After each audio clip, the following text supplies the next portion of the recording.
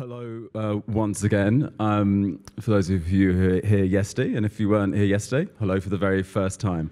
My name is Andrew Tuck. I'm the editor-in-chief of Monocle magazine. And as I explained yesterday, we've had a very nice association with the people at camp and with Prague across the year. So I'm delighted to be allowed to moderate again the sessions this afternoon. In a few minutes, I get to explain a little bit about Monocle's take on urbanism and why we're so keen to be part of this really important conversation that so many of you are players in, and hopefully why we have a slightly different perspective to some people as well. But this isn't a process just with me asking questions. We're really keen for everybody to get involved in this. So if you go to slido.com on your phones, or for people who are watching the live stream, if you go to slido.com, you just have to put hashtag Summit of the Cities, and you're able to ask questions. And then I get given an iPad later on with the questions rolling up. And it was great yesterday to have that participation. So I really encourage everybody to get involved with that as well. But first of all, to welcome us here to Prague and to the city, to camp as well, I'd like to welcome to the stage your mayor, Zdeněk Hřib.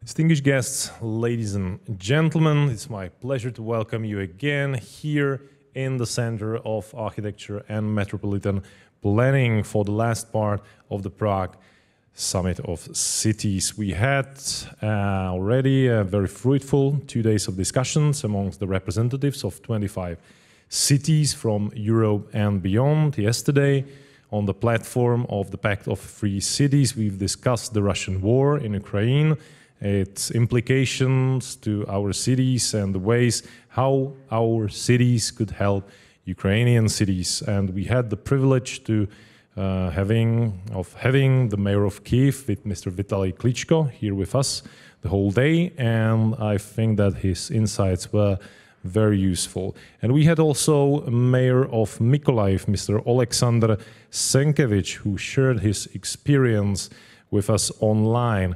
Unfortunately, well, you have probably noticed he had to log out from the session, and unfortunately we received the message that the reason why he had to log out was that there was a warning of yet another attack on his city, which was indeed followed by shelling then. So Mayor Senkevich had to rush to a shelter, and I believe that this is very gloomy, and it illustrates the real example of how serious is the danger in Ukraine that the cities have to face. Well, earlier on today, then on the second day, I had the privilege of hosting the direct dialogue between the EU capitals' mayors and the representatives of the European Commission. So we had the Executive Vice President of the European Commission, Mr. Frans Timmermans here, and I have to say it was a very stimulating debate, because apart from hearing a lot of examples and commitments from my colleagues, I was very pleased to see recognition from the level of the European Commission of absolutely crucial role of the cities, which was told us by Mr. Timmermans. And in the following 2 hours, my colleagues from Helsinki and Barcelona, Brussels, Vilnius and Berlin will talk about what their cities are doing for improving the quality of life of their citizens. So please enjoy the panel, and thank you for your attention. Thank you.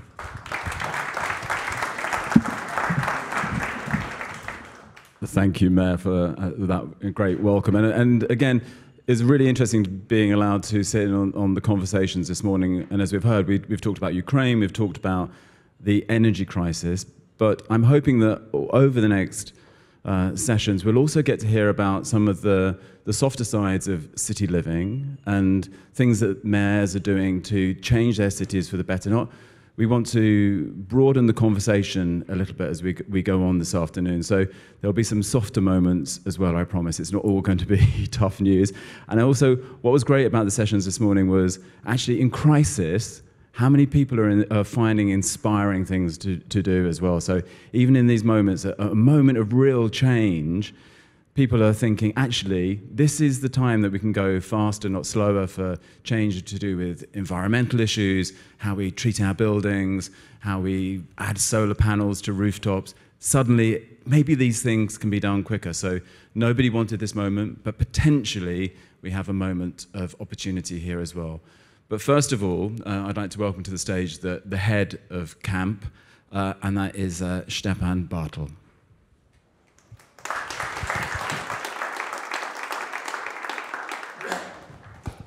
Hello, everybody. I'm very happy that you made it here to CAMP, which is coincidentally the topic of my presentation in the beginning.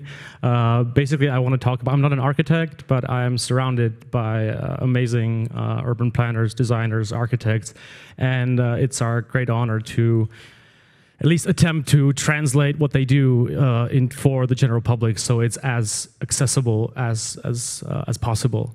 So I'm going to start with a picture. This is Richard. He's a silverback gorilla in the Prague Zoo. And he's kind of a celebrity in Prague, and we're kind of envious because for him and for the Prague Zoo as well, because it's extremely easy from a media perspective to, when you have that sort of content, to actually get it across to people. But in contrast, this morning I Googled urban planner into stock photos, and this is what came out. So you have hard hats, you have different, tools, you have a blueprint, you have a lot of people talking, a dialogue. It's not, as you can see, it's not as easy to sell, quote unquote, as that. And how we try to approach the urban planning in a way that is accessible to everyone. And I have to thank the Prague Institute of Planning and Development, of which I'm an extremely proud member, and the colleagues that are doing a great job since 2013 when this institute was founded. And basically, just to run through what we do, it's thinking about long term, so Prague in 2030, 2040, 2050. But it's also kind of finding places within the city, so brownfields which could become livable neighborhoods. Some, looking for places which could be host to high-rises, but also how to stop suburbanization and other things that go hand in hand with city living. And on the sort of micro scale, it's urban design, designing great squares, streets, and parks. So, but from my perspective, it's also a great emphasis on communication and basically being able to explain what we do. So this was our very first event, probably inspired by something we read in the Monocle that we should do like a neighborhood party or something. And yeah, this is the amount of people that came to the first event. And by the way, we spent so much time talking about what we're going to do the discussion on that we forgot to invite people. But so we learned slowly. But for five for 5 Fridays in a row, or 5 Saturdays, I mean, we closed down one street, one embankment of Prague, quite close to the National Theatre. And what happened is some people had fun, some people danced around. A lot of people got angry because the other embankment, the other street, the other part of Prague, got completely full of cars. There was a huge traffic jam. So media-wise, it was great. Were people happy? Not so sure. So we started doing smaller things, walking around, describing neighborhoods, talking with politicians and other officials. Sometimes, see, we already had more people. They even came in the rain. That was fun. This is a brownfield where we had a movie screening. This is a former parking lot right directly in the heart of Prague, which is was a parking lot. It's a nice square now, outside exhibition. And for me personally, the biggest marker of getting more professional was the founding of the participation office, because 10 or even 7 years ago, now you say, of course you ask the people, what their opinion is before you start building something. But only with this, which started 7 years ago here, I think we actually moved to a phase of becoming a city with a higher quality of life. And now every project is done this way. But over the course, we knew that we needed a physical space, and here we are. Camp this is the place we're sitting at right now. This is not 1970s. This is 2014. This is halfway through, and this is where when it was finished. And I think a lot of the reason why it works so well is that we have this, we call it our little architectural IMAX, but having 24 meters and having this as an empty space, or in this case, having full of inspiring people, is amazing. And this allowed us, for example, see you have this black box on one side, a very friendly part on the other side. So within one day, you can have a party and a presidential debate. Anyway, I want to talk about a couple of projects that we did. Prague Tomorrow was the oldest one that we did. It was a simple project. You asked the developers in Prague, we asked all of the developers in Prague, what are you building? Where? How much is it going to cost? What is it going to look like? And when will it be finished? 5 simple things. And half of them kind of laughed at us, but we invited all of them to the exhibition opening. And it was actually really funny to see, because if your biggest competitor in the real estate has this project here on the big wall and you don't, yeah, that gets pretty competitive. So next day we got another 30 projects, and it's basically we're mapping and trying to come up with the most overwhelming database of construction projects, both city and private, in the city of Prague. If I could ask to play a video, this is basically, we had another task to have a strategic plan. There was 3,000 pages of a document and make it into a game. Our goal was to entertain visitors in a tangible and comprehensive way.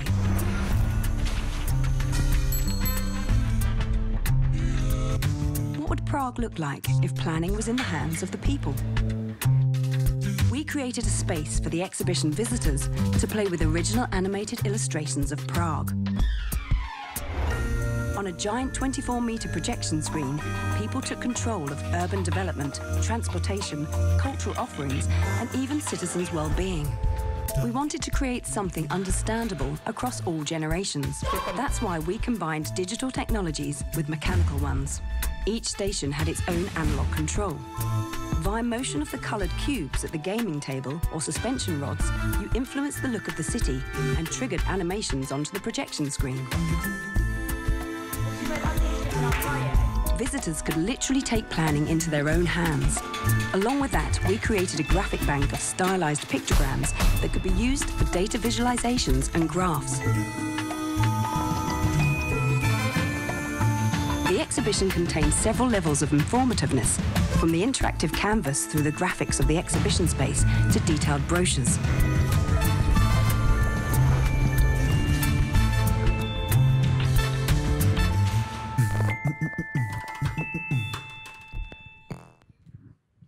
So yeah, that was Imagine Prague, an exhibition that we did. And this is our a project that is from this year. Prague Institute of Planning and Development hosted a major architectural competition for the new Vltava Philharmonic Concert Hall, which was won by big BRK Ingles Group. And we had a big exhibition here over the summer. So, but in a way, we had to go back to the street because we created this little social bubble that, you know, all the hipsters went to, and we thought we might actually go into other places in Prague. And what better way to do it than with a new master plan, the land use plan. So this was basically a normal naval container, which we took around 57 city districts and had very interesting conversations about what we're doing right and wrong and how well we're liked or disliked. Yeah. We also got our own architectural tram, which some of you might have come in this fine day or yesterday maybe, and started just kind of working with other modes of transportation, a lot of urban like bike rides with people, as well with boat rides. It was always fun. And because we wanted to make this place a very friendly and livable place, we've always been working on making the places around camp and IPR much more livable. So it's a park, it's a summer cinema, and a lot of other things. Then came COVID. I'm going to go very quickly through COVID phase because we all wanted it to end very quickly, but it didn't. So this is our moderator with no people. He was very sad because basically. We also came up with a magazine. So basically our moderator became a podcast moderator. Our people that work in the cafe, they became our editors of a magazine. And that was really fun for a while. But then we realized that we needed to see other people and travel. So we had this project called the Virtual City Tour with all with different architectural organizations around the world, where we basically pretended that we're traveling and then had all these guests. And it was a super fun way to pass time and make a little bucket list of places we wanted to go. And finally, I know that we're talking about livable cities, and when we're talking about livable cities, we often talk about public transport and having parks and streets and squares, but I think it goes, of course, above and beyond, and I just want to thank again our mayor, Mr. Zdeněk Hřib, for organizing the summit, because these are the questions that we are talking about, but there's also much more fundamental, important questions, such as the ones that we talked about yesterday with Mr. Klitschko and everyone else. So I would like to thank you again for coming to camp, and enjoy the rest of this summit. Thank you very much.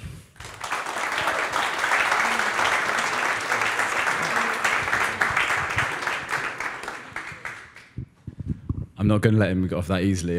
No, we're going to talk about, in a minute, we're going to talk some deputy mayors and leaders of their cities. And we're going to ask them, we've asked them a simple question to set the day up, which is to say, what's one thing in your city that's a success?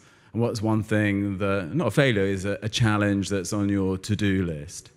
Whether you've got your camp hat on, as it were, or not, what for you, when you think about Prague, what do you think is the challenge for Prague, and what do you think the thing is that's a nice big tick in the done list for Prague? I'm going to start with the success, or maybe rather, I think the biggest benefit of Prague is it's transportation. It's public transportation. Actually, you can get anywhere all the time, and it's super cheap and super accessible. And I think the amount of people actually using public transportation in Prague is incredible. We always talk about Amsterdam and Copenhagen and Vienna. Actually, Prague is really, really, topping these cities in that regard. The challenge, I think, is still being able to, kind of dig this. There's still a big gap between the public and the developers, public and politicians. And even when we stay in the modes of transportation, I drive a car, I drive a bike, and I walk. And whenever I'm in this different role, I change completely, and there's not a lot of respect between them. So I think lack of respect is a thing to adopt. I'm sorry. And public transportation, that's the best thing we have. Well, me and Carlotta, who's come here from Monocle, we've been everywhere on the tram, and I'd like that architecture tram for Monocle. So when you finish with it, can we have a big Monocle written on the side of that tram, please? Yeah, we can talk about that. I'll ask you how much it cost afterwards. Stefan Bartel, thank you so much for joining us.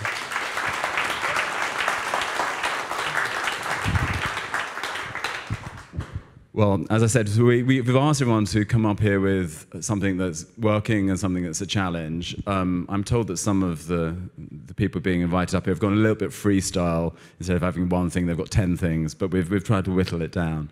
We're going to start in Helsinki with the Deputy Mayor of Helsinki, with Uni Sinnemäki, if you'd like to come and join us here on the stage.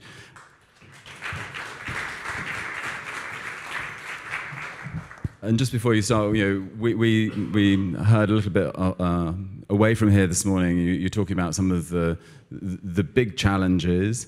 For you, when you come here representing Helsinki, is it as a representative of a city that's a pioneering change, do you think?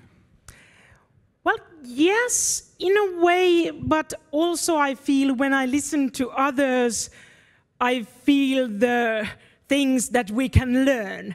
So I really feel it's mutual.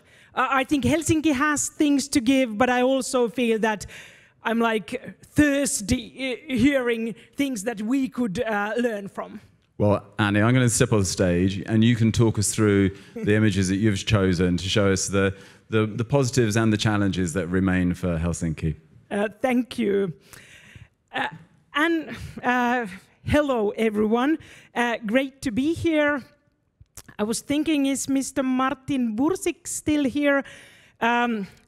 He's the only person, I think, who knows the longest sentence I know in Czech. That is a quote from Milan Kundera.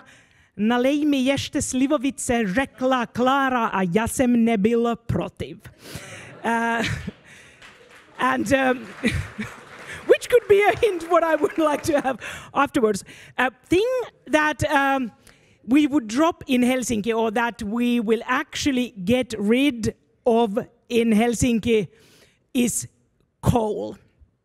And you can see it in the pictures, a pile of coal that we still at this day have in the really near the city center of Helsinki.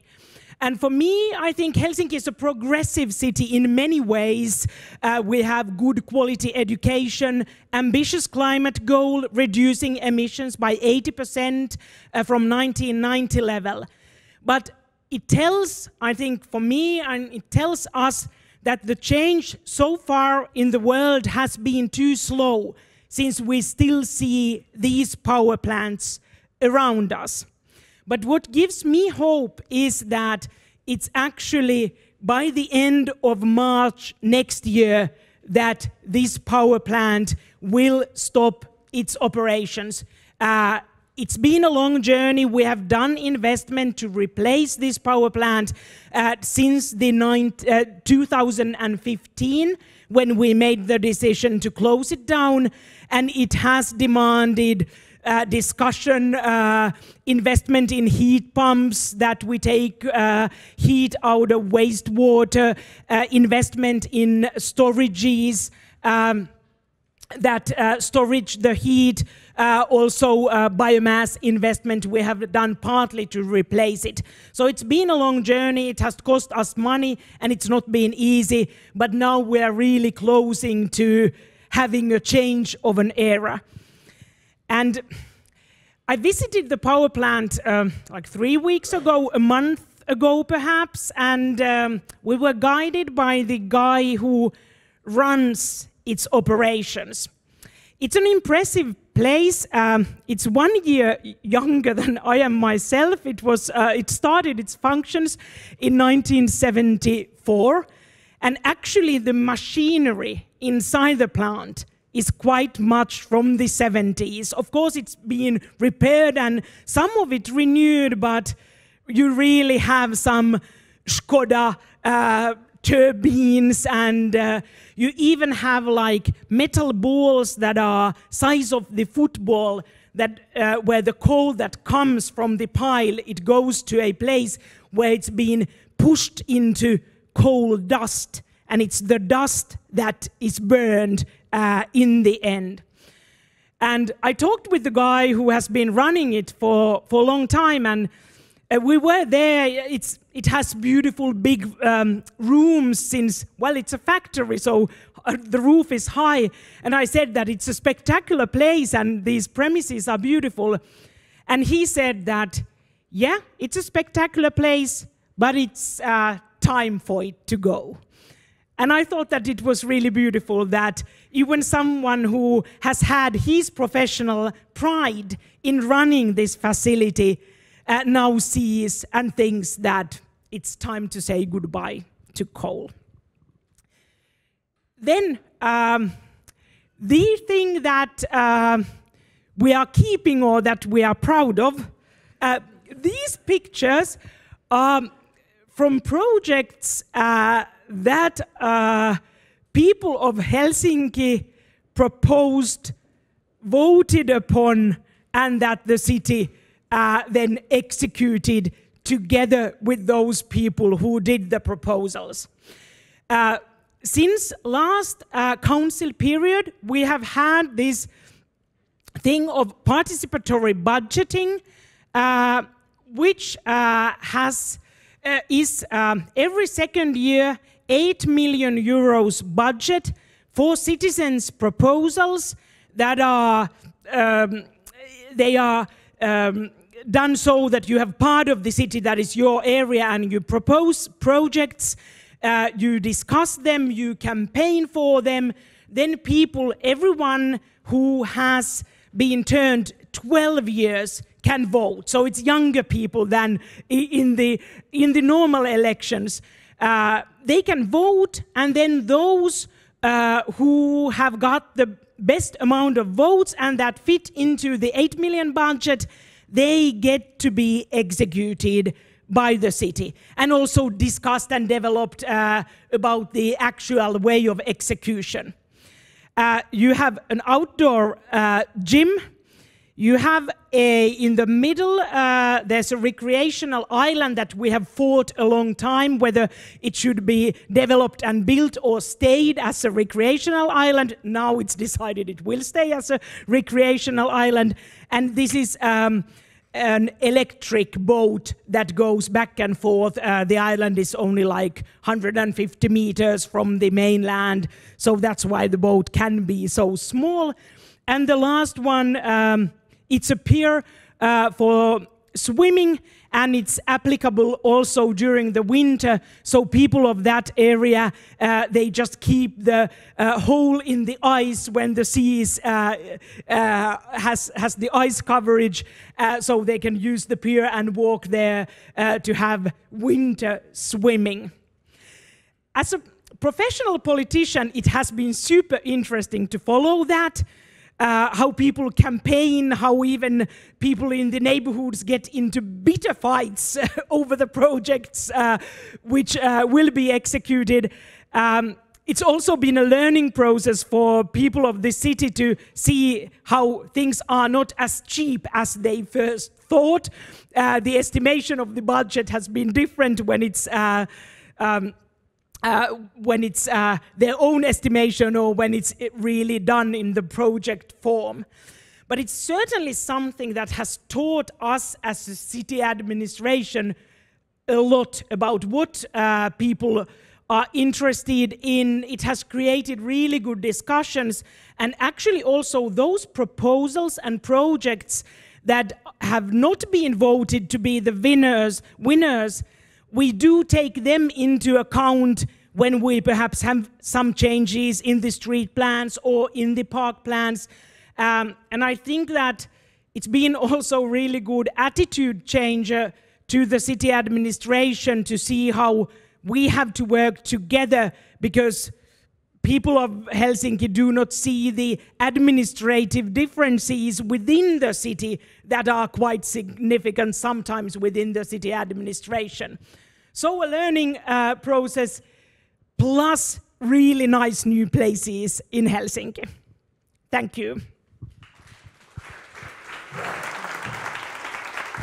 Thank you. Well, we're going to actually pass on the baton actually to Brussels now. So a huge thank you to Uni there for joining us. But now we're going to cross to Brussels and Anna Pearsons, who's going to talk a little bit about your city and some of the challenges that you've faced as well. And you've got the clicker and everything. You're super organized. I don't need a clicker. I just need a green light, but I will already try. Yeah, that's like the green light. Because, thank you. Hello, my name is Anna Pearsons. I'm a deputy mayor in Brussels, and I'm in charge of urban planning and public space. I have to say my presentation is a bit more chaotic than the one of Helsinki, but I will try to talk to you about some different, very concrete things that we're doing in Brussels, things that are going well and things I think we could do better. First of all, I wanted to show you, I have to see where it is. This is, as many streets in Europe, we're creating much more car-free zones.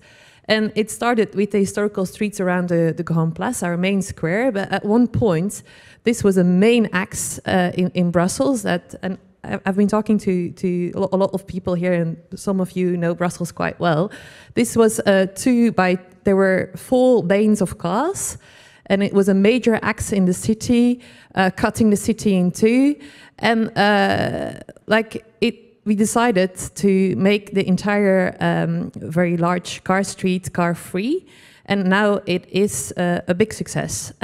If you walk through Brussels now, you can't imagine that a few years ago there were still only cars, because there are so many people that you can't imagine that at one point they were just pushed together on the sidewalks. We are doing lots of things to keep cars out of not only the historical center and the city center of Brussels. We also have a low emission zone. We have mobility plans to avoid transit traffic through the neighborhoods. So slowly we're getting there, because we used to be a city that was really made to measure for cars. Another thing that I wanted to show you is this picture, and it's all about planting trees. We have started, the presentation is chaotic, but also the underground of Brussels is quite chaotic. And as you know, and I don't have to explain why we need to plant a lot more trees, but often the Brussels underground doesn't allow it, because you have lots of utilities in the underground, gas, sewers, telecom, and all those things. So we started with mapping the underground, and the idea is that we'll do it neighborhood by neighborhood, and that everywhere where it's possible to plant big trees, where the underground allows it, that we should do it.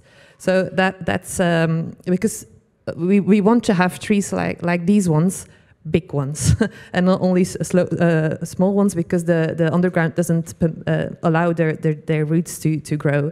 We've already also, what you see here is open joint, because we have a lot of those cobbled stones in Brussels, and before, and it's really a change of mindset. The people who work for the city of Brussels, they were encouraged to always take all the weeds out. And now we try to change that mentality, and we've redone this square, and we have done it on purpose to leave enough space between the joints so that grass can grow. And that's very important, because we need to be able to infiltrate the water in the ground and make it possible to that's an important thing, to do it on the spot, and so that the water doesn't go to the sewers. That's important everywhere, but this is an example that even on historical squares, it's possible to make sure that the water infiltrates on the spot. It's a change of mentality, and it's not weeds, we do it on purpose. Another thing that I wanted to show you is it's not on the spot, but it's not important. We are also trying to develop a city when it comes to urban planning according to the principle of the 10-minute city. And I know it's not a new concept, and a lot of cities do it. It's based on what are essential services that need to be available in the neighborhood. What is proximity? And we have really thought this through with the universities of Brussels, because it's a concept, it's something that is a bit fashionable to say we're a 10-minute city, but what does it actually mean? So the universities of Brussels, they really came up with what is an essential service, what is essential on a neighborhood level. And it can go, it's of course, schools and daycares, but also green spaces, but they've made a whole list of it. And we're putting it in a sort of app, because they also thought through the concept of 10 minutes. What does it mean by foot? What does it mean by bike? We don't consider the car. That's out of our, it's not one of the concept, it's not based, the concept doesn't take into account cars. And we also try to think about, and I will come to that later on, 10 minutes by foot or by bike is not the same for everybody. And we're trying to do, and that's a bit this, we're trying to do a bit of gender planning in Brussels. So it's, the 10 minutes means, I think it's 4 kilometers and a bit more by foot. So we try to not build the city based on a fit, able-bodied man. We try to take into account all categories of other people that live in a city, and it's the same by bike. And so the whole idea is to really use this concept, per neighborhoods, the 60 essential services, or they call it services, but it's also green spaces or areas to play, with the concept of 10 minutes, but really like almost something where you can put data in and something comes out. And the idea is that it also, we put it available in open data, so that all the inhabitants of Brussels can see what is missing in their neighborhood and what we as a city should add. So that's something I really wanted to talk about. Another thing is that thing indeed, maybe the gender planning. I'm a convinced feminist, and gender planning was something that we didn't do in Brussels at all. And we noticed that when we do, and now we do. For example, when we start rethinking about a street or a public square, we count how the square is used. And we noticed that some squares are, during the day, they're used 90% by men or by boys. In the evening, it's almost 100%. And then when we are thinking about the changes that we have to make to that space, it's also with the idea of how can we attract more girls and more women. And how can we make sure that they not only feel safe all the time, but also feel free in the city? And that's a different concept, because safe is more passive and free is more active. And often when I talk about that, I get insulted on Twitter for being too woke. But I think it's an important concept in our cities, because when it comes to playing outside, in the category between 9 and 12, girls only 25% of the girls play outside. And when it comes to, when we see, for example, our areas where sport areas outside, it's only 15% of the girls. So what do we have to do? Which changes do we have to make to change and put that more in balance between girls and boys? And it's, for example, it's, of course, it's lighting, but it's also making sure that you have no blind walls. It's a use of materials. It's not putting the sports infrastructure in the center of a square and making all the benches look at the men that are doing sports. So it's all those things that we are. It's the beginning of thinking about those things, but we hope to make quite some progress on that field in the following years. And before people will get all angry about it, when it's a city that's good for women and girls, it's good often for all other categories of people. So it's not about excluding other categories of people, but making a public space and urban planning inclusive. What I also wanted to show is, this is an example of participation, and this is an example of also doing participation. But I've put it here not as an example on what we're doing well, although we're trying very hard, but as an example of what we could do better, because we have invested enormously in participation the last years, and we try to do it with young people. Here they can make with Duplo and Lego their own ideal square. We've worked with different groups, with specialized people. We also have participatory budgets. We have neighborhood committees that are drawn by lot. We've tried all those things, and still we only mainly attract middle-class people, and that already have a certain knowledge in urban planning, that can read maps and plans. And we have too many people in Brussels who on a daily basis are trying to just survive. And when it comes to urban planning, we're not at all reaching those people. And I don't have the solution. I don't know how to do it. Making sure that they don't on a daily basis have to survive will probably be the best solution, but that's a bit more complicated. And it's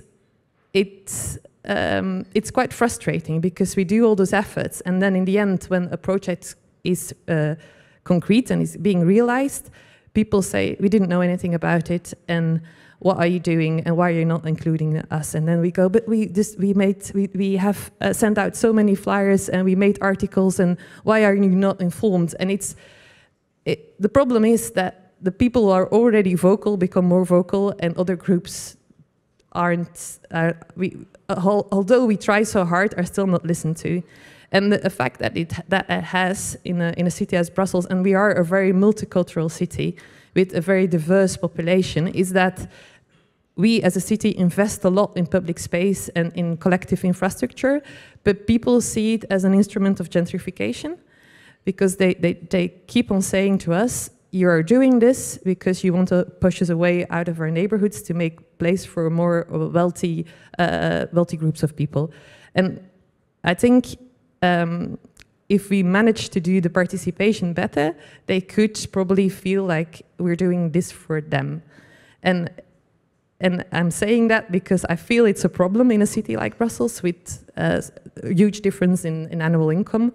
And it's a challenge, and we don't know the solutions, although we try very hard. And there I come to my last picture. You probably all know this. This is Manneke Pies. And it's a picture of a souvenir shop. And we're trying very hard to find, like other cities, a balance between tourists and the other people, and make sure that Brussels stays a city for the inhabitants and where it's affordable to live in every neighborhood. And Brussels used to be quite a cheap capital, especially compared to London or Amsterdam or Paris. But these last 20 years, prices really have gone up. And young people nowadays, if they want to buy an apartment or buy a house and they don't have a lot of family money, they can't. And we, as a city, have been investing a lot in public space. And in a way, I think the discussion of public space is quite easy. It's just taking space away from cars and investing in public transport and making more bike lanes. I'm not saying it's easy, but the solutions are clear and evident for everybody. When it comes to affordable living, it's much more complicated. And we as a city don't have all the means in hand to really make an actual change. We've been trying to fight illegal Airbnb. We've been trying to, we have a very high tax on speculation on buildings that are abandoned or neglected or empty, and that's working. We have architects that help people who have a shop and the floors above the shops are empty. They get money and an architect to make sure that the floors above the shops are being used. Why is this a problem? Because in Brussels we have lots of very narrow houses, and then the shop owner used to live above the shops, and that's not the case anymore. So we're doing all those little things, but still the big battle of affordable living, where you need to work with taxes and trying to have rent control and all those things. In Brussels, it's not on the city level, it's on the regional level and even on the national level. And it's very hard to do because you never know which are the perverse effects of a certain measure. And I think for lots of our cities, this is going to be the big challenge for the following years, because our cities are getting more and more attractive because of all the efforts that we do. But how are we going to make sure that the cities stay affordable and livable for all people and not only the elites? So that's mainly what I wanted to say. Thank you very much. Thank you very much.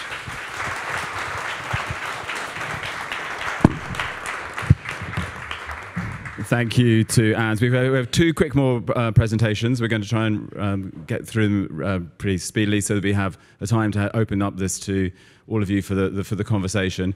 And we're now going to head, first of all, if you've been sitting on any of these chairs, you'll have seen a good bit of propaganda has been placed on all of your chairs, because the Mayor of Vilnius has already been in here kind of dropping his leaflets to show a simple way in which you can get ideas across about good urbanism and planning. So I'd now like to welcome to the stage the Mayor of Vilnius, Mayor Šimišaš. Thank you. Hello again. You know, there's one secret with leadership and change management and politicians especially and city especially. When we were asked to say, you know, one good example and one challenging or bad example of failure, it never works. You know, it never works this way. You know, when I go to the street and people say, "How nice is done, thank you, Mayor," and so on, I'm always looking to the things which do not work in this place. I think that we could do it better, even though somebody is praising. And if you would ask me about some failures, so the biggest failure is when no change was introduced. Because it's very, very rare when we start doing something and it's complete failure. It's very rare. Typically, it's not changing what is the biggest failure, because it's also an option. And we tend to think that not changing is an option to avoid decisions. No, it's decision. It's decision not to act. So it's our urge to be proactive and to act. Then, you know, one more initial statement is that all of us, we know what is livable, nice, cozy, convenient city. We talked with Anna, of course, first of all, it has to be not shelled by Russian bombs, of course, first thing. But then to raise the quality to the top, we have very lively, vibrant streets. We have nice shops or services or something in the ground floor. We have very cozy yards, lots of greenery. We have a very clear distinction of what is public and what is private. You have possibility to let your children out to the yard and feel safe that they will not wander somewhere to the other part of the city. On the other hand, it's very close to get on the other side of the street to the shop and to talk to neighbors. I mean, basically we know all this, and we've seen many pictures about it. But what's the rationale behind this? How does it work? How do we change this in order to achieve that? And in the course of history, we had different city plannings. We had Roman cities, which were like autocratic cities. And Mr. Trump tried to copy Roman architecture. The last decree about architecture was about this. We had medieval cities with all of these shops on the ground floor and then the shop owner living on the upper floors. We had modernistic design, this Bauhaus, which is complete disaster. We could see this kind of monofunctional, theoretically monofunctional regions, theoretically multifunctional buildings, which never work, and it is a complete abuse of space, which is never used properly. And now we have tendency to go back somewhere, to reclaim our cities, to go back. How do we do it? I have two slides here. One is one particular district, which was non-existent 3 years ago. This is completely new thing. It was a brownfield, abandoned factories, almost nothing on the street. I mean, it was not used.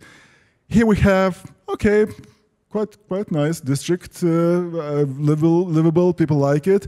It's quite challenging also to tell people that, you know, the density in this area is much bigger than the density in this Bauhaus regions from the Soviet Union, where you complain that the density is too big. But in this case, you choose to be there. Why? I'll come to this back to this. And then is one quite typical street, you know, typical Central Eastern European, or not only Central Eastern European street, very wide. Nobody knows what is where. And this is now, like the change is in 1.5 years. Okay, it's a different angle, I do understand, but it's not a zero emission zone. There are cars there, and I will talk a little bit why I don't believe that zero emission zone is a recipe which will work for the whole city. It may work for the part of the city, but not for the whole city. But the thing how to change it, again, we have to have certain things like clear distinction between public and private, clear rules about ground floor, clear rules about greenery, clear rules about many other things. And here, the time comes for this propaganda on the chest. It's very suitable to carry in the suit pocket, you know. And the first is 12 principles of street design. We have 300 pages long. Its QR code leads to this. But these 12 principles, you know, why 12? Because there is a secret behind change. You have to be ambitious and simple. Because typically when you do mistake, we either do not do any change, we lack ambition, or either we overcomplicate it. When we overcomplicate it, it never works. We have to be ambitious and simple. And this is about it. And these 12 principles are simple, but these are very ambitious. You know, to start designing from the greenery. If the tree is growing, first of all, do not cut it. First of all, it was a big challenge for our architects because cleaning the field and then starting to prepare a project and to build, that was typical approach. Or that the driving lanes has to be wide enough but not too wide. Or the turning angles not too big. Or that you have to be the line of shrubs, the hedge alongside between the pedestrian lane and the driving lane. between, not somewhere else, but between, in order to have it simple. That all elements have to be black in order to be, black is classics. It's not like 50 Shades of Grey as it's very typical in many cities. It's clear that lighting has to be, first of all, for pedestrians, and only then for drivers. I mean, so many mistakes everywhere with this, not following this simple rule. So these are very simple rules. And again, it works because it's simple. Another postcard is about 10 principles of architecture. I'm so proud, because as with this one, I'm a mayor for 7.5 years. I was working for 5 years to reach this simplicity, because before I had to ask my chief architect, so is it a good project or bad? Okay, this and that. So is it good or bad? Now it's very clear. Does it meet these 10 principles or not?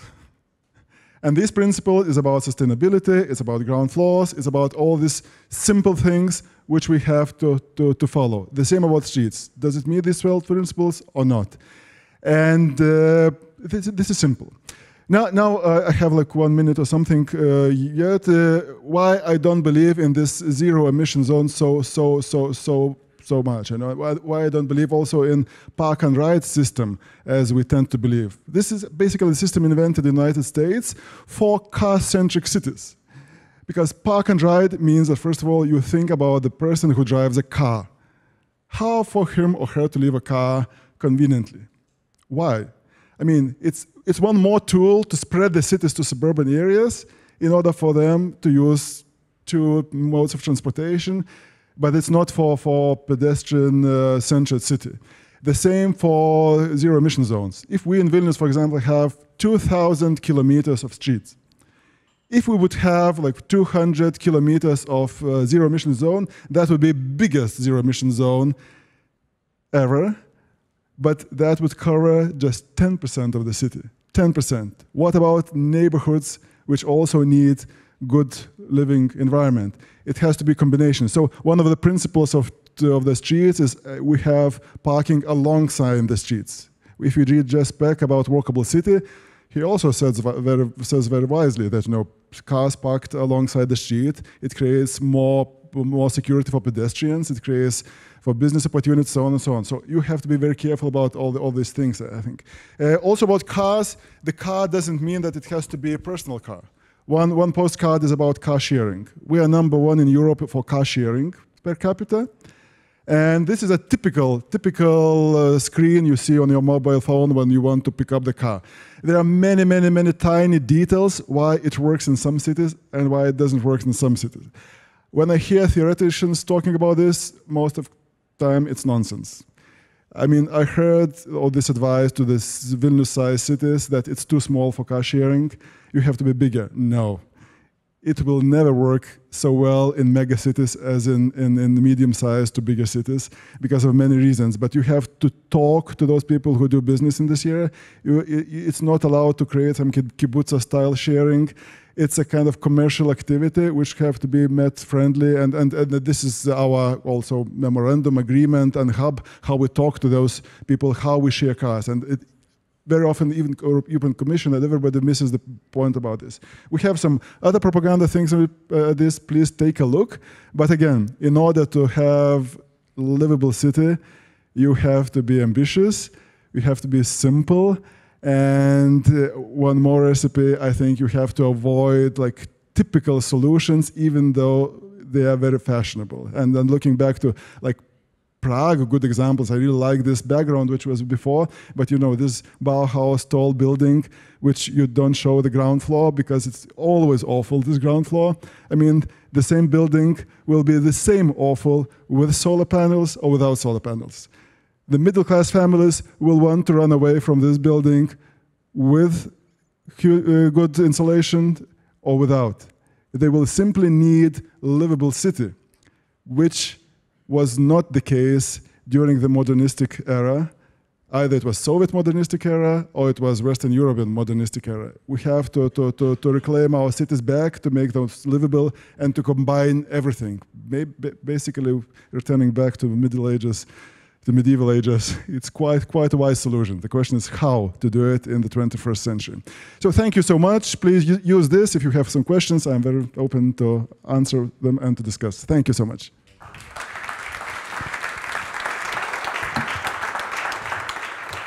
Thank you, Remigius. And finally, in a few moments, I'm going to say a few words about Monocle and our take on urbanism. But there's one more presentation. We have Philip Blasco-Rocco, who's here from Barcelona, who's the head of international relations, the director of international relations for the city. And he's kindly picked up the baton to kind of talk about what's happening in Barcelona. Okay, thank you very much. Thank you. I really feel a little bit like a mouse after speaking after all the mayors and deputy mayors and how articulated they have been. And I'm the director, as Andrew was saying, I'm the director of international relations, and I can speak about multi-level governance or the relations of the cities with the UN. But when it comes to real projects, I need my notes. So I apologize for having to use my notes, but I need it. Okay. I start with the challenge. Of course, everything is very challenging. It was very challenging from the beginning to find pictures of the Barcelona Energy Agency, which is the first project I would like to share with you. It is the public electricity trading company for Barcelona and its metropolitan area. Our mayor thinks that important things should be in the hands of on the public hands, always cooperating with the private sector. But in the case of energy, it is important that the city has its own energy agency. Its mission is to contribute to the transition of the energy model by offering proximity and 100% of renewable energy. Its will is to have an active role in promoting efficiency and energy consumption and enhancing the generation of local renewable energy by at the same time ensuring electrical supply. The core values of this initiative are sustainability, proximity, transparency, and innovation. It offers the following services, the following 5 services, which is trading and supply electric energy, representation of renewable producers in the electricity surplus market, also personalized assessment towards efficiency and saving of energy, and maintenance service of photovoltaic installations, and finally, a total service for self-supply projects. We have now around 10,300 supply points and 180 generation plants, photovoltaic, biogas, and PVE. And we are expecting an annual income of 56 million euros this year, 2022. It may sound as a project of success, which it is up to a point. But this morning I was sharing with the rest of the mayors and deputy mayors that it is a big challenge what we have in front of us. Barcelona is one of the sunny cities in Europe, but we only use 1% of solar energy.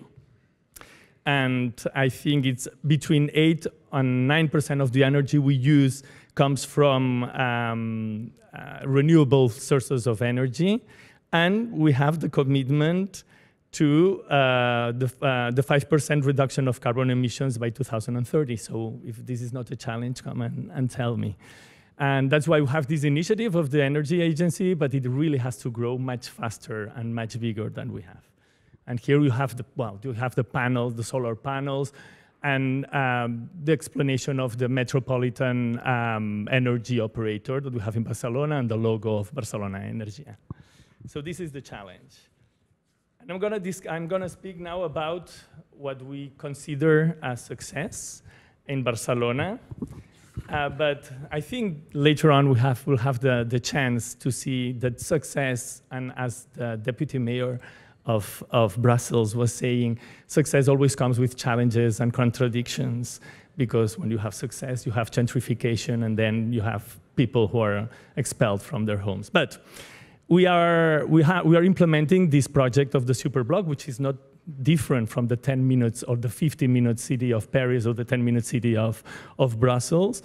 But in Barcelona, what we find is that we really need a new urban model. This new urban model finds, first of all, the highest density of population in Europe, I think, or one of the highest density of population. We have 16,378 inhabitants per square kilometer in Barcelona. And we have the living conditions of proximity, and at the same time, and the possibility of having a polycentric city too. This is the situation that we find, but we also find a great deficit of green areas in Barcelona, and we see that this 50% of our surface is intended for motorized vehicles, which generates noise and pollution, of course. So the superblocks is a strategy to transform urban space across the city. It aims to change the spaces used by private vehicles into those of citizens' use, but it goes beyond the rationalization of the current mobility. It seeks to reconfigure the functioning of the overall spaces across the whole city, and not only the city, but also the metropolitan area. It creates healthier, fairer, and safer spaces, favoring local social fabric and economic relations at the local level. We are defining a new map of Barcelona. We're expecting to have 1 out of 3 of our streets being like this, being in a super block in the forthcoming years. And it has been a co-creative project. We have had a lot of participation to define, which is not exempt from having problems and criticism. But it is true that it has been, we have a platform called Decidim. I don't know whether you're familiar with this platform, but it has been known internationally. It's an open source platform for participation of people, of citizens, which has been used also by the European Commission also at some points in some projects, and also I think at the UN. So we have used this platform, and it has been, the project has been approved by many people. But the important thing is not what you see in the picture, is what you feel when you are in a super block. It's the feeling that you have proximity, the feeling that you are at home, the feeling that you can have interaction with your neighbors. And this is something that I cannot show here. It's pretty much connected to what we call the right to the city. The general criteria governing this transformation is proximity and the right to public space, the public use of space, the capacity to walk, to stay, to play. It is based upon a feminist vision also. It is a principle, its principle is to prioritize also children, the elderly, people with disabilities also, and the local services and local trade too. It is an infrastructural vision of public space with attention to water cycle, greenery, biodiversity, soil, and energy. It's, of course, based on innovation and new materials. And it also has the value of permanence because it respects existing elements of the landscape of the city and the historical heritage. So I would like to discuss later on all the contradictions that even this successful project has brought to Barcelona, but I think it would be better to do it together with you. Thank you very much.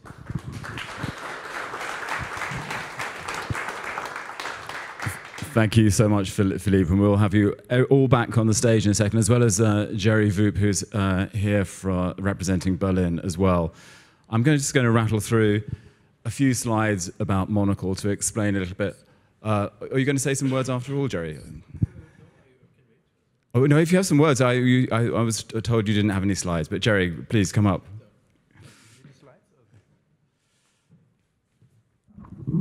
Yeah, hello, I'm Gary Woop. I'm State Secretary at the Administration for Europe and Culture in Berlin. Apologize, please, my insufficient English. Try to translate and to understand what you can. I serve at this administration and have the responsibility for European Union affairs, policy affairs, and for our relationship to the churches and religious associations, and for listed monuments. That's why I could debate or have a controversial debate on the Bauhaus, because Berlin is a Bauhaus city, one of the 3 cities in Germany. And we have an interesting debate on the traditions. What does the Bauhaus idea means, and what are the what has been the deficits in realizing that idea. But when we have this debate this afternoon, I'm thankful because of the invitation to this event and for the possibility to exchange these ideas and experiences regarding the challenges we all face in the EU capitals in this time of this mixture of crisis we face.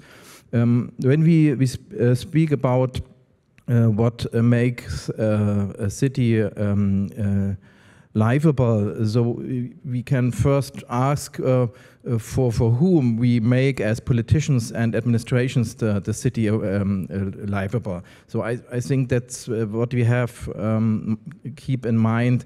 It's for all the citizens we have in our cities. So it's not only these are not only the original Berliners. So I've been living in Berlin for 30 years now, but I'm not the original. So, and Berlin was a city, the separated city during the Cold War. With the wall, you know, these pictures from Berlin, and it has been dramatically changed. But we have these migration periods during the 60s and the 70s, coming from Turkey, from the Kurdish part of Turkey, in the 90s from Russia or post-Soviet Union countries. And then the refugees from African states, and in the last time more than 30,000 refugees in 2015 and 16. So that are all citizens of Berlin with several with different needs we have to take into account. It depends on their relation or on their status in which communities they live, in which cultural traditions they have, which belief they have, and it depends also from the income status. So that's what we have to address with our policy in the city. When we speak about the livability of a city like Berlin, I mean, it's similar to your cities. I know all of them. I have to look at Barcelona. It's about housing. That means affordable housing. That's the main point. Also in Berlin, you can imagine that. And it's about education. It's about work. It's about culture. And culture means this in this diversity of from the opera to the club and the nightlife of Berlin. So it's incredible. And it goes further to questions of less pollution, less noise in a city. That makes a city livable, I would say. And the point I want to highlight is the transportation. That means the public transportation, and we could ask what regards to this. I mean, the system is important. We have similar to Prague. I would say I'm proud of the public transportation in Berlin, because it's a mixture of systems, of underground, of tram, of buses, and the city trains and regional trains that connected us with the suburbs of Berlin in the metropolitan area. That's a very successful development during the years. The question regards also to the intervals. Nobody wants to wait more than 5 minutes for an underground, I would say, so for a train. So that's an point. It's regards to the connected areas. We have to to look on all parts of the city. So it's clear we have a more connected system with better intervals in the inner city, in the center of Berlin, than in the districts outside of the center. So, and that brings some troubling debates with the citizens there living there. They ask also for this quality of public transportation in the districts outside. So the next point I want to refer is the question of or the aspect of priority lanes. You know, this structure of traffic in your cities, and it's similar to Berlin. There is all the day this traffic jam, and we have to change the space from the cars to the bicycles, to the pedestrians, and to the public transportation. And we have to give the public transportation the priority, because nobody wants to wait in a bus in a traffic jam. So that's the point, and it's a critical debate on that. I mean, someone of you mentioned that this morning. It's a hard debate in a city of the population on that, because the car drivers have a good lobbying also in the political system of Berlin. The public transportation regards also to the costs. So I would say Berlin has a very cheap public transportation. I'm afraid it's not as cheap as in Prague, but it's in relation to other German cities and regions, it's really cheap. We had this wonderful experience this summer. As the federal government launched this €9 ticket, €9 per month for regional expresses using all the public transportations in all cities, towns of Germany. So it was a very good experience, but it was an expensive experience. The idea was to reduce the burdens of the citizens in this time of increasing energy prices. So the project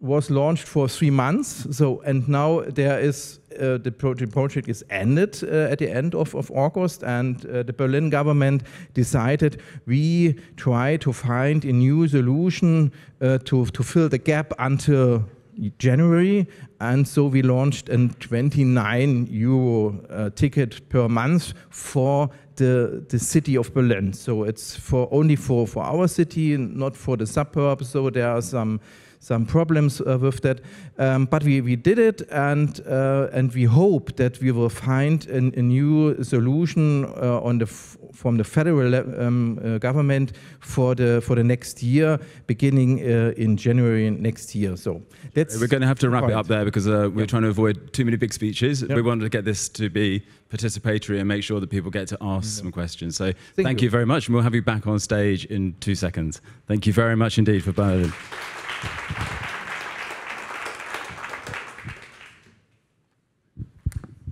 Okay, let's see if I can do this in the fastest presentation ever known to man, but here we go. Monocle, that's me, that's why I'm here, so let's go. Since 2007, we've done a quality of life survey, ranking cities around the world, what makes them great places to live in.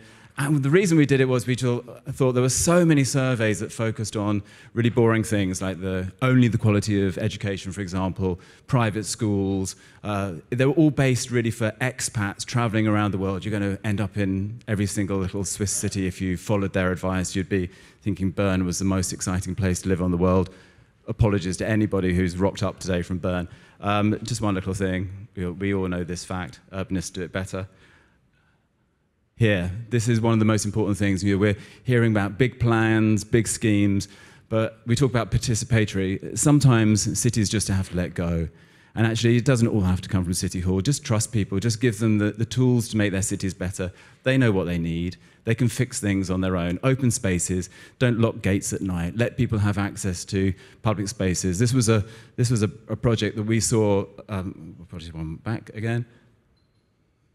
This was a project that we were told about actually when we were here for another urbanism conference a few years ago. This was in Budapest, where they had some roadworks on the other side of the road. So they stopped people going across the road. And lo and behold, one night people thought, oh, we could climb over the barrier and go and sit on the bridge because now there's no traffic. Suddenly, people adopted it, took it. It cost nothing. It became the most popular piece of public realm in the whole city, and it hadn't cost a penny. And then the city got behind it, and the following year they closed the bridge to allow them to do it. And just quickly, this is in Paris, a really beautiful scheme where the mayor, Anne Hidalgo, said, why don't you come and get some seeds and some soil and some pots from us, and if you want to go and plant some trees on the street, we'll help you do it. You water them, you take care of them, but it's up to you. You make the city a better place. Green space, we all know that the demand for green space has increased. We all know that during the pandemic, the connection to green space wasn't just about keeping physically fit. We have to think about cities making us mentally fit as well, and that's a big challenge. In the past, we've talked about sport and health, and sport here, again, is vital. But we also need to think about mental health when we think about our cities. And very quickly, this is a tiny project in France. It's just literally a gap in between two buildings. There was nothing there. They just painted the courtyard. They used bright colors, and it became a proper community meeting place. Again, some of the things that have come up already, the use of materials. Two quick things. This is a project in Turin. An office said, look, why don't we turn our roof into a vegetable garden? We'll grow the vegetables that we need for our salad at lunchtime. The staff go up there and work together to grow the food. It's been a beautiful project. Again, low cost, almost nothing. And the guy who has this office is an architect, and he's found a scheme to put beams across even buildings where everyone says, oh no, you can't have a garden up there because the roof will collapse. He's found a way of making it possible. And why a plate? Because this is a project in Hackney in London where there's a beautiful circular economy project where the waste is taken from the coffee shop, is given to planting new food, to making materials, all of these things going round in a wonderful, glorious circle. Retail. Yeah, it's great. We all order everything online and a nice big box arrives at the door and you don't have to go out.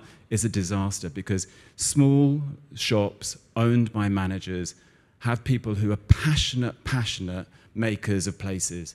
These people understand the community. They're eyes and ears on the road. They know when something's up. They know when a neighbor has been missing for a few days. These are the people that matter. All wonderful little projects here. 3 of them are actually in Berlin, so congratulations to Berlin. And one of them is in Portugal as well. Bit too much Nordic here, I'm afraid, but anyway, there you go. There's a little bit of too much Copenhagen. But we know that cycling is important, but it's not just enough making a cycle lane or telling people to walk. It's about providing the right signing, the right wayfinding. That gets people going and encouraging people to move about. And also, I just think beauty. We forget it should be beautiful. This is a tiny project in London here at the end, where they had these 1960s walkways between buildings that were disgusting, and people went up there to have a pee at night and things like that, so nobody ever went on them. They weren't well lit, they weren't safe. They're magical now, that people want to walk between the buildings just because somebody added beauty. So we're talking about some tough things here today, but serendipity, beauty, good design are also key. The nighttime economy, vibrancy, we heard here from Berlin. Berlin did amazing things to keep the nighttime economy going. And again, why is the nighttime economy important? Apart from being able to go and let off some steam at 3 o'clock in the morning, actually the nighttime economy is often the first access point for people who arrive in your city. So they may not speak the local language, they may not have all the skills yet, they're training to do something else. And the nighttime economy is a glorious thing because it welcomes people into the city. Finally, you'll never guess, all of these images were taken just a few weeks ago, and they're all in Ukraine. So these are amazing examples of how even now, in the midst of everything that's going on, of all the stories we've been told over the last couple of days, how if you give people a break, if you allow peace to return for a few minutes, how quickly the issue of quality of life becomes important to people. So rapidly, this is Kyiv here. This is Chernihiv, where everyone wants a bike share scheme. But when your public transport has been bombed and destroyed, this guy set up a little bike share scheme. So he realized that mobility could be fun and beautiful, even in a bombed city. And then quickly down here, this is a morning jog in Kyiv. Just a few weeks ago.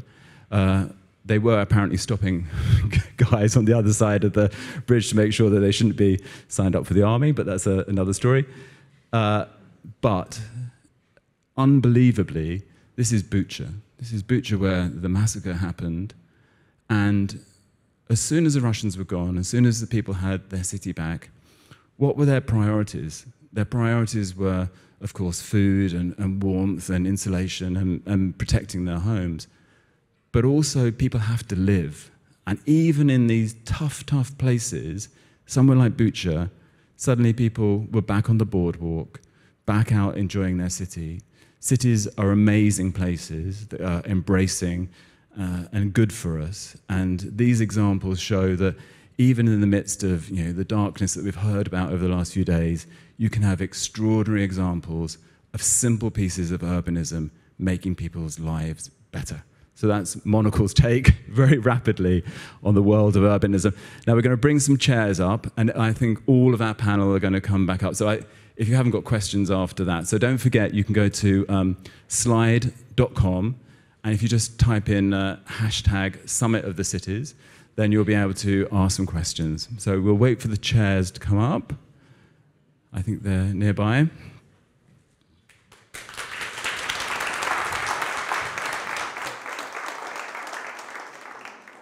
Well, an amazing set of presentations this afternoon. Let's start in Helsinki after you've had your glass of water. Fresh water is a key thing for the world of Helsinki, as we know. Just tell us quickly, we've heard about let's do the tough question. We've heard about the world of energy crisis. You've shown us a power plant that's being closed down. Is there any hesitation in your city? Are people saying, actually, maybe we should keep that power plant open for the moment because in this rush to be renewable and to be a more sustainable city, is this the right moment to be shutting down a power plant? Has that debate happened in your city? Or is everybody on board with the goals of being neutral, climate neutral, CO2 neutral by 2030? Thank you. I would perhaps be happy to say that no hesitation whatsoever, but it wouldn't be true. I would say that regarding that power plant that I showed to you, that is fairly clear. The investment is being done to replace it. But otherwise, the current situation has put the heat production in turbulence, and we're having tough debates as well. We had been planning to have natural gas that in our case was all the time Russian natural gas to be the phase-out period from coal to completely biomass and even sort of non-burning alternatives. Now that we don't have the gas, last winter, actually, when the gas price was already such that we couldn't use it, we were just burning crude oil to heat the city in the coldest days. So, yes, there's debate and hesitation at the moment. I think what has made things more clear is the European emission trade prices that clearly show out part of the alternatives. Also, I think that although we own our own energy company 100%, a company that works in the market, it's interesting that there's a really tough debate between the city as an owner and the company, although you could imagine that it would be an easy one, but it isn't. And then there's also political debate, as we discussed with Mr. Timmermans also in the morning, that there are forces that are trying to use this situation with energy prices to blame it completely on climate, although it's clear, I think, here for everyone that it's the war that put things in such turbulence that we are in now. Just tell me a practical thing. You said that this winter you will be closing some sports halls because it just won't be possible to heat them, and you'll be turning down the dial in public buildings to make them not as warm as they were maybe last winter or the winter before. Just tell us how much energy does that save, and how much are you turning the dial down in chilly Helsinki this winter? We're actually in the process of counting it. It seems that we are perhaps aiming in the direct savings to somewhere between 10 and 15% of really savings. And with the temperatures, we had a debate. And I think when we, at the city board, we formulated the sort of initial action for lowering the temperatures. We also had phrasing so that no one would additionally suffer or something like that. So it's a detailed work where you have to see if it's elderly people, they sort of freeze more easily. And also there's some tolerance that if people start complaining, then perhaps we balance with it. But it's also, I think, that in Helsinki and in Finland, we tend to keep the inside temperatures fairly high. So I think that there's also really room for lowering the temperatures. And regarding sports facilities, there are many sports facilities that use enormous amounts of energy. And that is also a debate. Some people say that we shouldn't close down anything. I'm myself of view that if the price on electricity is something really, really high, that the prices to keep up, say we have had like a underground skiing facility where there's artificial snow for mega skiers, and it might be that in Helsinki you don't have natural snow almost at all. So I just think that there's no point of really using energy in such occasions. But of course, we then prioritize, for example, school children's sport facilities and try to see that if we close down something, it's for adults more. Philippe, let's come to you and just stay on this notion of how you bring people along on the conversation and make it participatory. The presentation you gave with the superblocks are an amazing thing, clearly. But I know that in Barcelona, that lots of people are not always on board with them when they're announced because they fear a very simple thing. They fear that there'll be gentrification and they'll be pushed out of their old neighborhoods. Is this a balancing act? You said there are some contradictions. With successes come some complications. Is this one of them for you in Barcelona? Yeah, definitely. It is, of course, when you improve one part of the city, of course, the prices go. There's a surge of the prices of not only of the housing, but also of the prices of the small commerce, which is key for Barcelona, and I think for most of our cities, to keep a social fabric local and attractive, even for tourism. I think that local commerce should be protected. So yes, we have this contradiction, and I think the idea is to have, and I'm sure here at Camp are thinking about this kind of stuff as we're doing in Barcelona with the Barcelona Regional, which is an organization which is similar to Camp. And then you have to think about your city holistically. And not only about the projects to improve one part of the city, but to see the consequences of what happens when you improve one part of the city in the other parts of the city. And not only the other parts of the city, but also the metropolitan area where you are living. And also the dialogue between this urban area and the rural area. Today we were discussing the problems also of populism in the rural areas. Excuse me. If we had a better dialogue between cities, urban areas, and rural areas, I think this problem, thank you. Sorry. He's very emotional about Barcelona. It's such a beautiful city. It chokes you up. When I talk about metropolitan areas, I always get very emotional, you know. Wait till we get you on gas prices, and then you'll be crying. So the idea is, yes, we have contradictions, and the contradictions should be fought with holistic visions, not only doing small things in little parts of the city.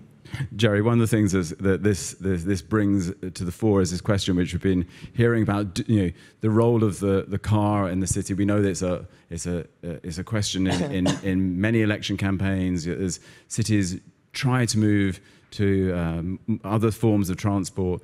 But for Berlin, there is a push. There has been a push to be a car-free city. But your mayor has recently said, look, we need to go at a more even pace because there are neighborhoods where people are getting, who should be on board are less excited about these projects than they were in the past. What's the balance, again, this tension that you find where you push forward in one direction and then it throws up some issues elsewhere? We try to make the public transportation at first more attractive, but the standards belongs to the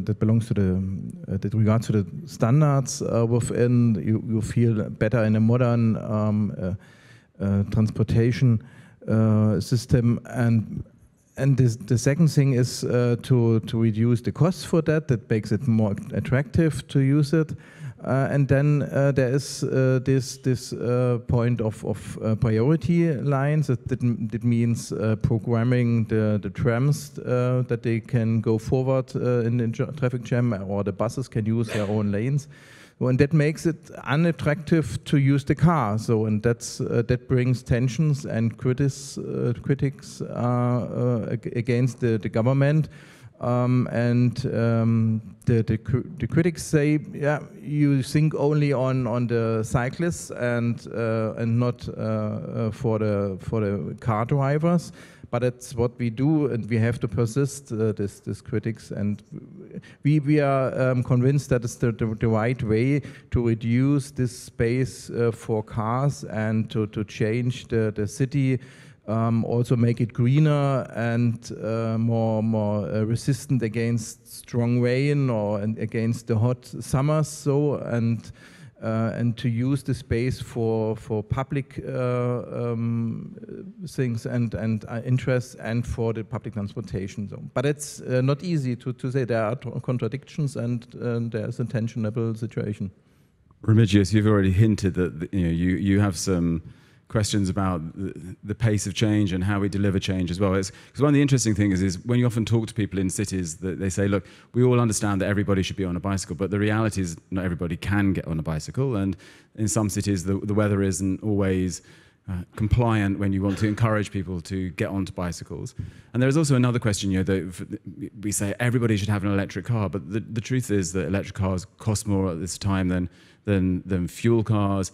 And saying to somebody who's doing a night shift who has to get up and travel out of town to a factory at midnight that you need to be buying an electric car or you should be going on a bicycle, it seems tough. So how do you bring all these various different competing people along in the conversation that you have in Vilnius?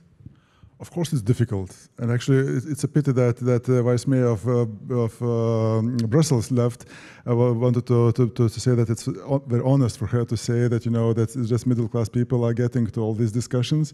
For us, again, we just discussed a little bit by sitting together that at least for Vilnius during pandemic, when we switched to Zoom and Teams and other platforms in discussing public projects, I am happy that at last we were able to reach middle-class people to have on these discussions, because before it was everybody except middle-class people. Because typically angry people were coming for discussions, and of course discussion was ruined immediately because people who are patient, who are polite, they try to avoid discussions because they are simply offended, nobody listened to them and so on. So yes, by discussing, and it's always painful and it always causes lots of issues, but speaking about the speed, I don't subscribe it that we have to be slow. I think we have to be very fast if it's a good thing. If it's a bad thing, let's not do it at all. I mean, and for the car-free zones, I mean, if a car-free zone is a good thing, let's do it immediately. I mean, we don't bring car in everywhere, and that's it.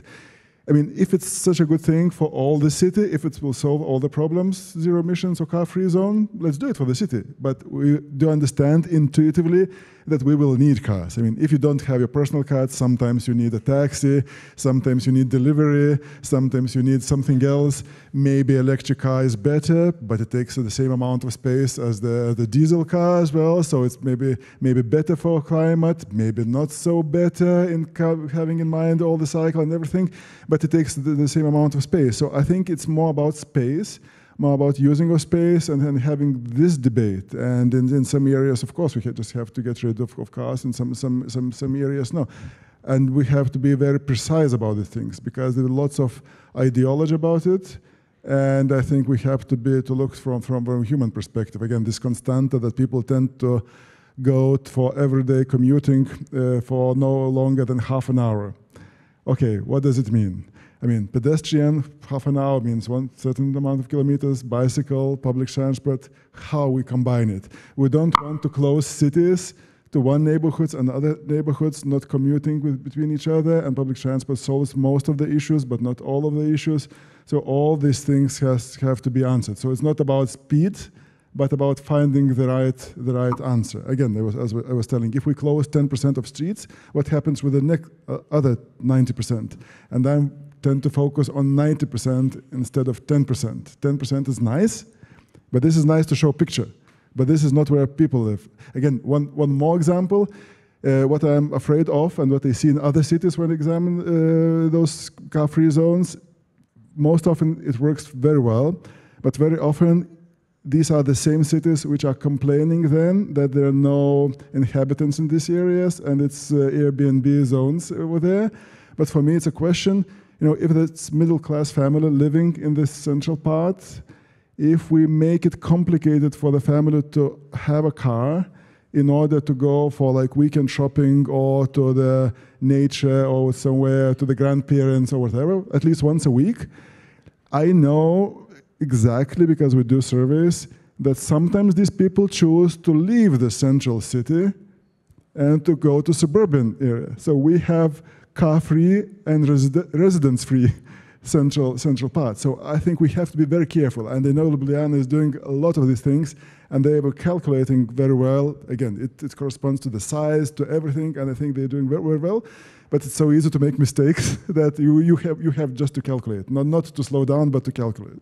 Uni, we're going to take a question from that's been sent in here, which is Helsinki is one of the 100 carbon neutral cities by 2030. What are the major what are the major plans to achieve this goal in that short time? And it was interesting this morning. You showed a graph which was it was a downward slope in emissions, but I wasn't quite sure that it was a steep enough slope down for you actually to hit that target. Do you think you're going to hit the target? I think we will hit the target, but it will require not easy decisions from us, probably like every year till 2030. Of course, when we get rid of coal, it will give us like, now we have been going slowly down, but that will give us like a leap or like 15 to 20 percentage points of down in the emissions. I could describe that this autumn we have been analyzing the gap between the existing plans in traffic emissions and the actual goal. And I would say that that will be a really difficult discussion because transport it touches people personally. We have been really sort of thoroughly and systematically working with energy efficiency of the buildings, with the buildings we own as public rental housing, that we do it energy efficient.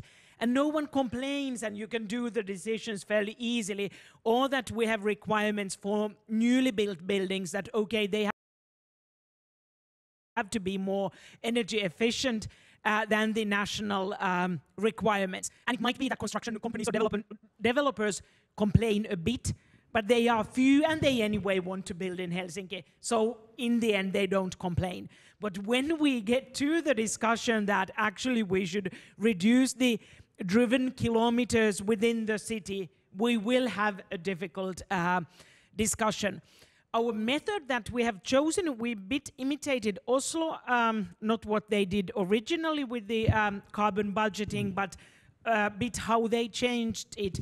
That our idea is that we bring every autumn within the budget to the budget proposal book, we bring the new measures for reducing emissions. So that keeps us in a rhythm that we don't think of all the measures in the beginning of council period, that is 4 years, but that actually we have this sort of rhythm that every year we analyze and think that, okay, these are the 4 or 5 most important next measures, new measures. And I think that is a good way of working, that you don't get stuck into one debate, but that you constantly produce the new approaches. Remigius, there's a question here for you, which is about the Soviet functionalist architecture. I think there's so many books now, you can probably buy 2 or 3 of them here in the bookshop here, that kind of celebrate the glories of concrete brutalist architecture around the world, but doesn't really take into account often the people who still live in some of these places and have got some ideas to share. You did say to me earlier today, actually, when people talk about reuse and repurpose, that actually there is occasion for another option, which is bulldoze as well. So maybe you could explain to us your take on what needs to be done. One of these 10 principles of our architecture is about reusing. So we urge reusing wherever it's possible, and also reusing all these functional 5 straws block houses. Also, I think it's a good idea in general. Of course, there is a time limit for all the constructions, and there will be time when they have to be teared down because of they were worn down because of many reasons. You don't have to tear down buildings until it's necessary, and I feel a little bit jealous also to Helsinki when you close this factory. What a kind of thing you will have for reusing for different purposes. So don't tear it down. I mean, it's just an amazing. So for industrial heritage, also from Soviet time, it works very well. For residential heritage, it's a little bit more complicated. But what actual discussions what we have, it's actually we have this. Not just houses, but urbanism, Soviet urbanism and functional urbanism, which is worse than houses. And then you have this kind of houses, which is not a perimeter like by the street, but is like east-west orientation, which has no direction to the street in general, and no yards and nothing. And suddenly a new developer comes and says, you know, I will build some few more houses in this part, and I will have the same orientation as before because of kind of context. We will fit into the context. So, of course, our response is that you have to fit into the context and to respect context. That's, again, one of the principles. But the desired context, and sometimes the context which is existent is not the desired context. So what we say that, you know, in some of these areas, maybe in 30 or maybe in 50 years, those houses will be teared down. And when your houses will be there in the neighborhood, so these houses which will be built in 50 years, so do they have to adjust to your context which you built today? So what kind of context it will be? So this is, I think, more complicated and not so much about single house, but about urban structure. And we are developing right now, and that's one of the biggest tasks, how to create better context and yards and street life and everything out of this functional urban structure. This is the real challenge, but I didn't bring my slides for this. But this is the most interesting part, I must say.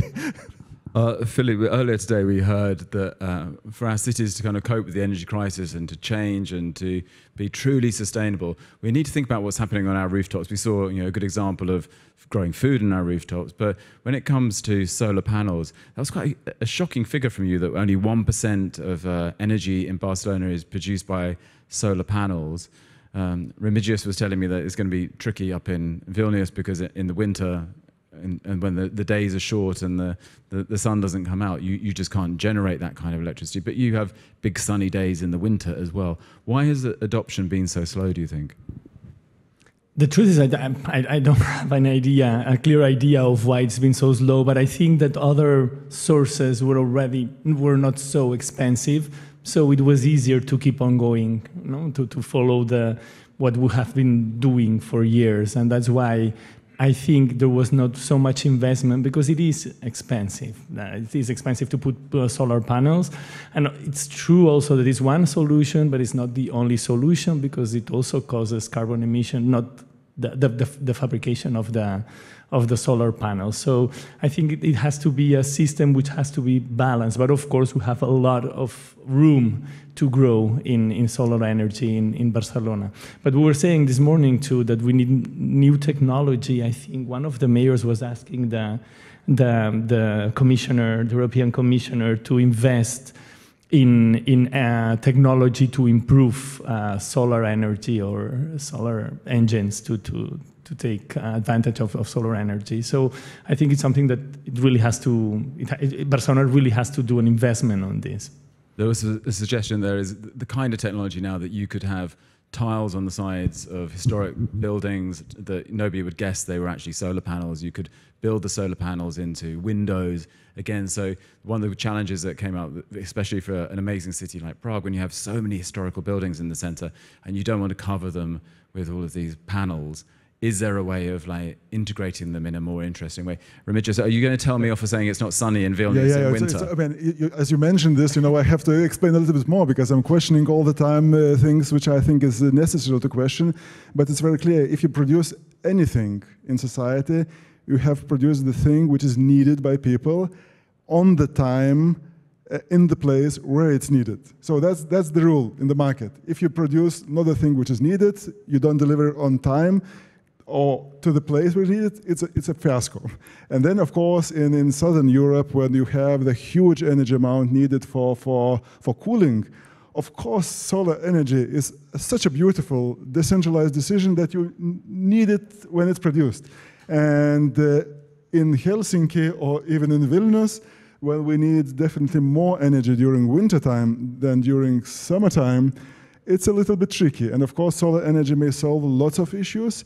But again, I mean, if you produce this solar energy in Helsinki in summertime where the need is much lower, I mean, you have to have storage and storage costs and so on and so on and so on and so on. So you have to be, again, very precise because we have very big production of solar energy in Vilnius and Lithuania and wind energy.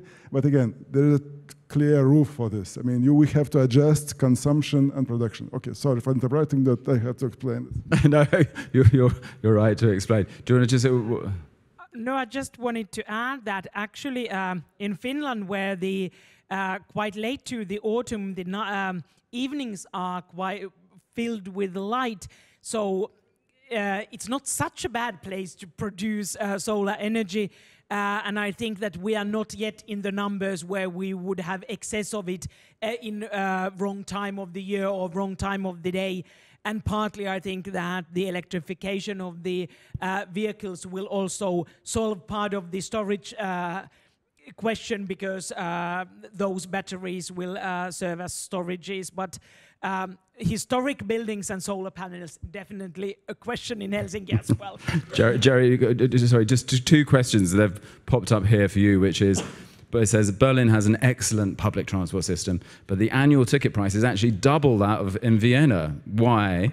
And also it says, that while I love traveling on the S-Bahn around Berlin, there is an issue about safety when you get to stations, that for many women traveling through those stations, for example, there's a sense that they're not quite safe to use at night. And as you encourage people to use public transport, we have to think about this as a 24-hour solution.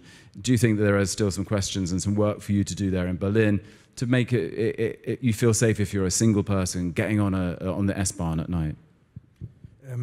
Of course, everything, every good thing you could make better, and that's the same thing with the public transportation. Of course, we can make this good system better, and that means also more personnel on the stations. You remember on this so-called neoliberal times, we reduced the personnel on every station. There is nobody. So, and now we have this service personnel moving with the trains, but not with every train. And again, there is nobody of personnel at the station. So that are points we have to elaborate, to discuss, and to improve, that passengers can feel safer than they do it now. So of course, that's a question. We're almost out of time, but Philippe, saying first of all you were shy and you had nothing to say. Now you want to dive back in again. Go for it, Philippe. I'll try not to choke. No, very shortly, no, because I remember that like 20 years ago, 25 years ago, there was an initiative of the Socialist Party to improve and to boost the renewable energy in Spain. And there was a lot of pressure from companies, from gas companies, to stop this. And it didn't evolve with the other governments. And I think there's a political explanation on why we have not developed so far as much as we could, our renewables and the solar energy. Just I wanted to share with this. Well, I'm afraid... Politics are always there. Okay. I'm afraid it's gone very, very fast, and we are out of time for this panel. A huge thank you to an amazing group of civic leaders and mayors with big ambitions. I'm only sorry that Anne's couldn't be here, especially because she was telling us why it's important to stick around and take questions from your constituents, and then it's not even here. So anyway, we'll email the questions, because there's plenty on here for Anne's as well. But to all of this amazing panel, thank you so much for joining us here in Prague. Thanks, see you.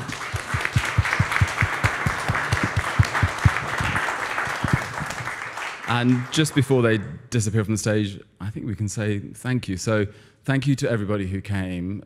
Thank you to the Mayor of Prague for being such an amazing host over the last couple of days. Lots of conversations started here that I am sure will continue online over a glass of wine later on, hopefully, as well. That's certainly where I'm aiming for. But I just want to say it's been an absolute privilege to be representing Monocle here in Prague. It's an amazing city with so many interesting things going on. And just to walk around the city and see the kinds of projects that are up and running has been really stupendous. So a huge thank you from Monocle, from all of the people who have appeared on stage, and a big thank you again to Prague. But perhaps we should just finally say Ukraine remains in all of our minds and hearts as we wrap up a really important 2 days of discussions about the future of the city and why we want quality of life to return to every city that we know and love around Europe. So thank you.